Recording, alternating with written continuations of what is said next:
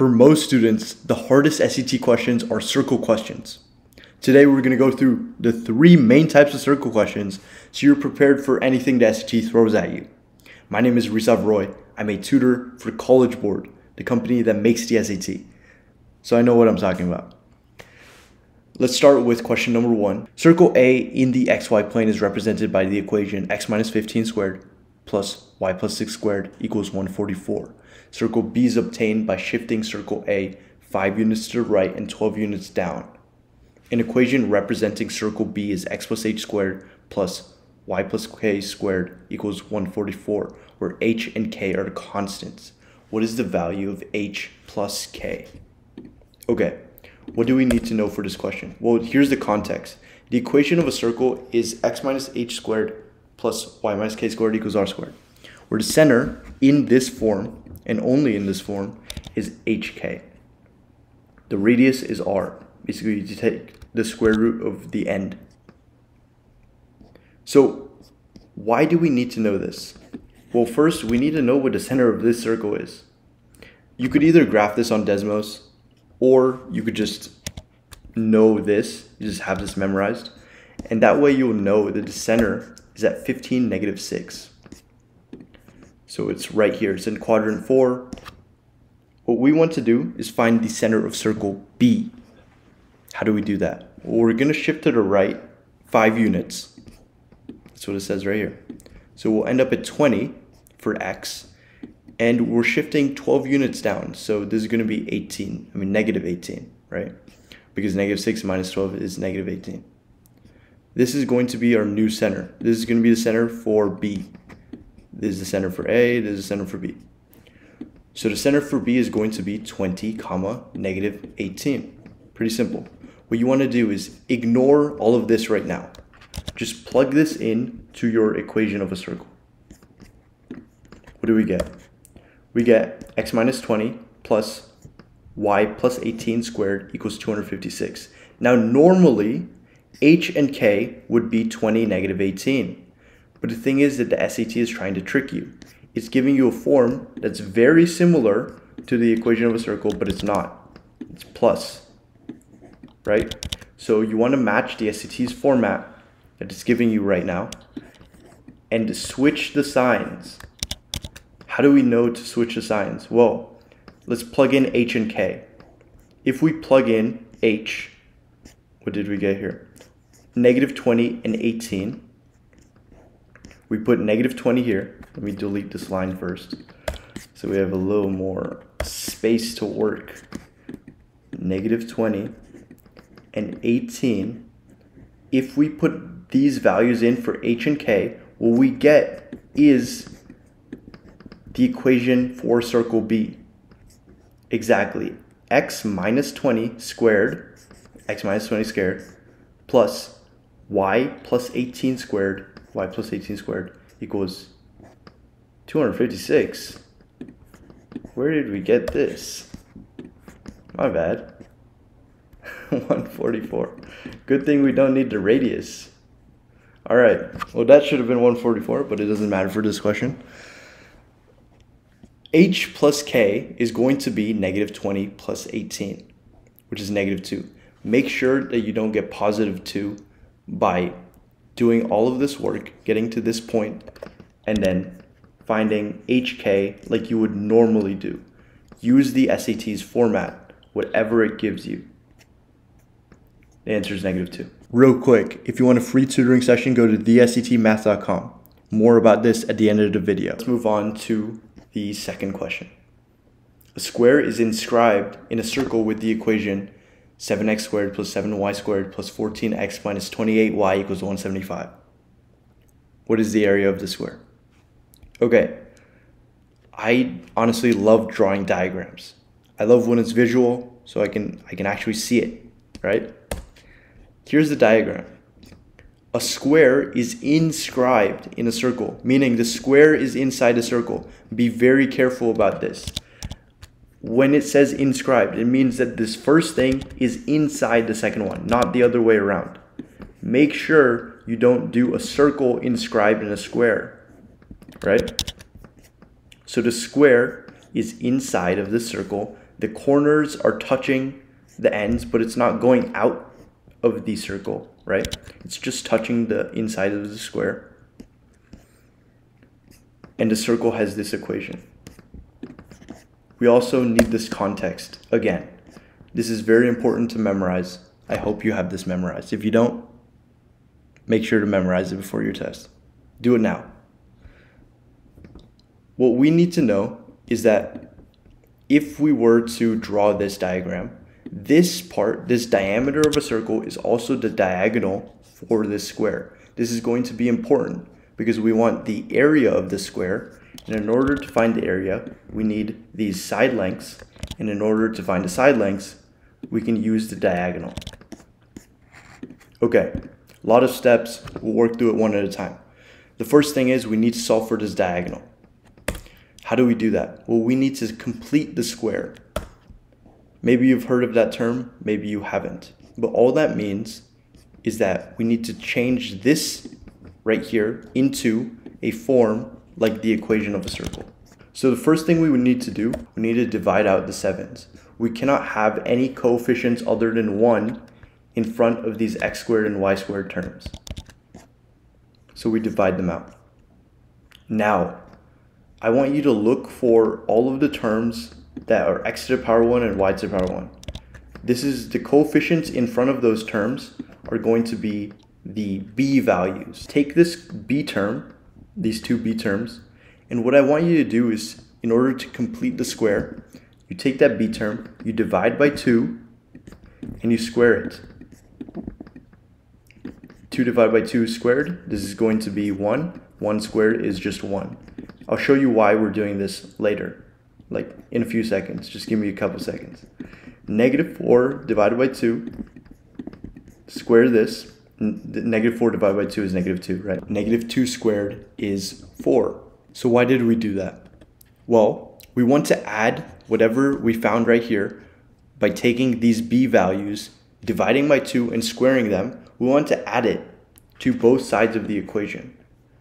Why do we want to do that? Because then this will give us this form. Hopefully you can recognize, if you have just this part, x squared plus 2x plus 1, this is a perfect square, x plus 1 squared. And this, y squared minus 4y plus 4, is also another perfect square, y minus 2 squared. We want to add these terms because when we take these b values, divide them by 2, and square them, they give us the perfect amount to add to find these perfect squares.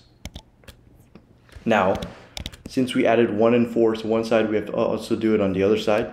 So 21 plus 1 plus 4 is 30. Okay. So now this is in the equation of a circle. So we can read the radius. R squared equals 30. That means the radius is the square root of 30. We just found the radius, which is this part, from the center to one corner of the square, basically. We need the diameter, which is 2 times that, 2 root 30. Okay. The problem asks us to find the entire area of the square. So we just found the diameter, the diameter of the circle, the diagonal of the square. What we want to do is find the side lengths. How do we find the side lengths? Using the diagonal. For a square, if we bisect this, if we split the square into 2 triangles, we get a 45, 45, 90 triangle. That's a special right triangle. If you have this memorized, you'll know that for a 45, 45, 90 triangle, 2 of the side lengths are the exact same. The hypotenuse is s root 2. It's the side length, it's one of these side lengths, times the square root of 2. So we just solve for s by setting the diagonal, s root 2, equal to what we found as the diagonal, which is 2 root 30, which is divide by root 2 on both sides, and then multiply the root 2's out of the denominator to get it on the numerator. And what we'll get is the square root of 60. This, what we just found, the square root of 60, is one side of this square. to find the area, it's pretty simple. Hopefully you know how to do this part. You take the square root of 60 and square it, because that's how you find the area of a square, which is 60 in this case. Okay, question number 3. In the given figure, BC is the diameter of the circle. If the length of BC is equal to 120 and the length of AB is equal to the square root of 288, what is the value of BC over BD? I know this isn't technically completely a circle problem, but it's a circles and a triangle problem, so I'm just including it because it's pretty important. It's still complicated, still one of the hardest questions that you'll see. So what we need to know for this question is the inscribed angle theorem, which sounds pretty complicated, but all it means is that if A, B, and C are 3 points on a circle, and there are lines connecting AB and AC, just like we have here, this angle A is going to be exactly half of whatever arc is created by BC. So do you see this, like this arc right here? BC is 180 degrees. That's in degrees, that's what the arc length is. So that means A is going to be exactly 90 degrees. We need this piece of information to solve this question. I know that it says the figure isn't drawn to scale. That's the SAT trying to trick you. So you can't just like take your protractor out and somehow measure this. The SAT is digital now, so you're gonna have to put a protractor on your screen. Everyone's looking at you weird during the test, but this is going to be 90 degrees. From here, all we need to recognize is that these triangles are similar. This big triangle right here, and then this little triangle right here. So whenever you see a bunch of triangles on the SAT, like usually the SAT will have questions that look like this. They'll give you something like this. Just know that it's probably like 80–90% of the time testing you on similarity whenever you have a bunch of triangles. So what I do for these similarity questions is just put it here. Just draw it out separately. We have ABD as one of our triangles, and then ABC as the other triangle. Label everything. And the way we know that these triangles are similar is because there are two angles that are the same. When we have two angles that are the same in two separate triangles, those triangles are similar. That means that their sides are proportional. So in this case, D and A have the same angle measure, right? A for the big triangle, D for this little triangle right here. B is also the same angle because it's literally it's the same angle. I don't know what else to say about that. And that means that this third angle is also the same.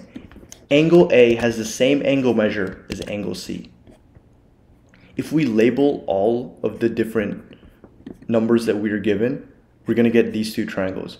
And all I want you to do here is just set up a proportion. The proportion of the hypotenuse divided by the side opposite to angle C, whatever angle measure this is going to be 120 over 288, right? So that's BC over AB, which is going to be the same proportion of this hypotenuse divided by X, because these two are similar triangles, right? So BC over AB is equal to AB over BD. Now what we want to do is just substitute. When you get to this step, once you've substituted everything, just put it in Desmos. Desmos.com/calculator is the graphing calculator that you get on the SAT. You can just put it into Desmos and it will give you the answer. The problem is that sometimes Desmos does, I'm literally clicking it right now, it's not giving me the exact coordinates for this line. So what you want to do is, instead of using X or Y, make this a tilde, which is this sign, and then put anything other than X or Y. So I normally put A, and you will get your answer right here instead of having to read it off the graph. This is going to give you the answer right here. Use it. So x is equal to 2.4, which is equal to BD. That's our answer, right? Wrong. We need the value of BC over BD. We do BC over BD, which is 120 over 2.4, which is equal to 50. 50 is our answer. These problems were pretty hard.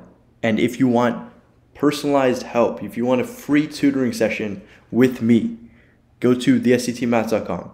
I really want to help you work through this. I've helped a lot of students on their SAT Math. As I mentioned, I'm a tutor for College Board. So College Board sends me students to help on their SAT Math. Go to thesctmath.com and sign up for a free tutoring session with me. I'm excited to meet you. Good luck on your SAT.